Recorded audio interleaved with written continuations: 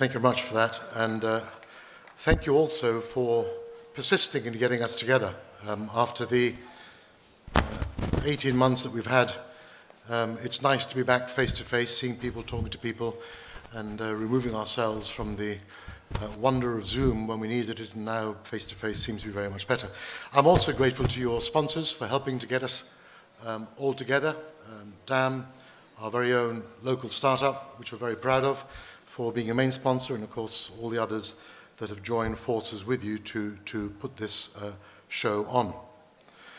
In 3 months' time, it's 4 years since we began this journey in terms of the legislative framework, 1st of January 2018. What was the objective? It was actually quite simple. To create a new sustainable line of business for our jurisdiction in a way that was safe, that provided consumers with some levels of protection, and which attracted quality businesses to Gibraltar. 4 years ago, in October of 2017, we published the legislation which took effect on the 1st of January 2018. And when we did that, I honestly couldn't have hoped for more than what we've been able to achieve by attracting a real group of quality businesses to Gibraltar to have their businesses run from here and to set up an ecosystem with professionals, with knowledge, with expertise, with firms in every sphere of this industry up and running by this time. And in effect, when I look around the room and I engage in these meetings, we have created that ecosystem. We now have expertise in Gibraltar in all of the different areas and facets that the DLT sector brings. There's a lot more to do, of course there is. There's a lot more we can learn, of course there is. But when I look around and I see what other jurisdictions are doing today, it tells me that we did the right thing in a way that was robust and provided consumer confidence. All over the world, there are countries now grappling with how to regulate this sector, how they should do it, how they can do it. I've always said from day one that if somebody does something which we can learn from and improve our own regulatory framework, we will. I'm not embarrassed to say or to do that. Why? Because our aspiration here is to have the best legal framework in the world in respect to this industry, to give you the legal certainty, to give you the government support, to give you the regulatory support with people within the regulator that know what they're talking about. And that hasn't changed. On the contrary, it's got stronger. Why? Because you have shown us faith in our own system, and we are now treat you very much as our own stakeholders in seeking to further develop the work that we're doing. And yes, there is more to be done. We are putting the finishing touches on the 10th core principle, market integrity. It's critical that we are able to provide some comfort against people seeking to abuse and manipulate the systems. And so that principle is, I am told, with the finishing touches being put on it by the regulator and the working group, and I expect that we'll be able to publish that within the next 30 days. We also have an interesting announcement which we'll be making in the next 2 months on usage of blockchain.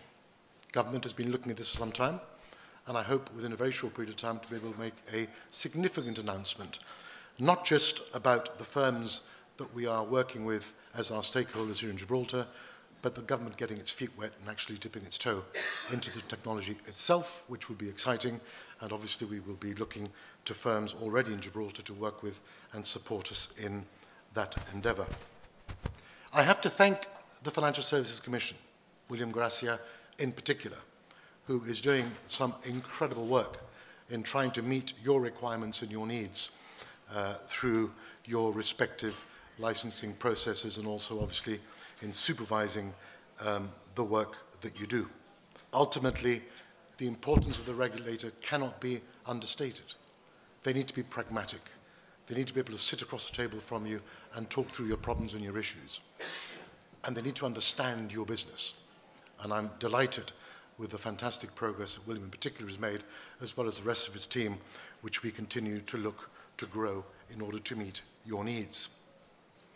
Barely a month ago, the the chair of the SEC in the United States, had an article attributed to him in the Financial Times of London.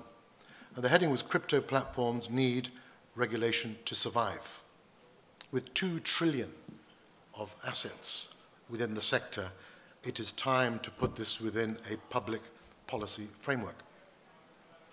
It's interesting because that is precisely the thought process that we went through from 2015 to 2017 when we came up with our own regulatory framework.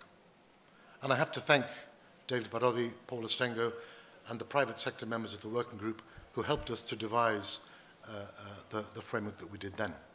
What you're seeing now, whether it's through the FATF, the European Union with MICA, and all the other organizations, the United Kingdom, and many governments all over the world are looking at the issues of stablecoins, CBDCs, crypto generally, NFTs, and the evolution.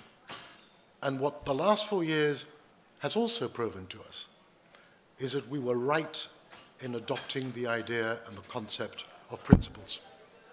If we had tied up the regulatory framework in the same way as we do with insurance or investment firms with MiFID, the constraint would have been so great the business would not have been able to move with the speed the technology has delivered. And so I believe we were right to adopt those principles, and we are right to continue to work with those principles by the introduction of the 10th principle on market manipulation, the refreshing of our guidance notes, and many of the other things that we're in discussions with many of you on, how we can further develop and keep at the forefront of this industry in a safe way with quality businesses coming to Gibraltar. So I'll close by saying this. I hope you have a fantastic couple of days in conference and have some time to have some fun too. It's a real pleasure in particular to welcome all of those of you who have come from abroad, probably one of the first travels since the COVID pandemic began to become under some sort of control.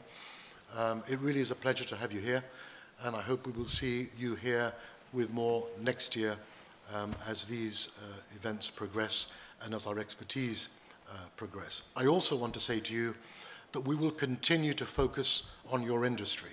We believe in the work that you do, and we believe that there is a long way to go in terms of the adoption of what we're doing. We are still at an embryonic stage, and that's what is so exciting. We've barely started, but the opportunities that we see in the transition from traditional to what we're going to be go to with the use of technology really is exciting. So I thank you all for being part of our ecosystem.